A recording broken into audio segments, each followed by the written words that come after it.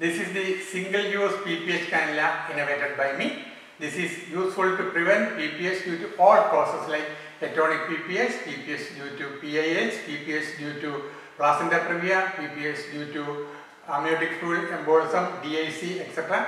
This cannula can be introduced into the uterine cavity and connected to a suction machine, and a negative pressure of 650 to 700 millimeters of mercury is produced and maintain the negative pressure of 30 minutes.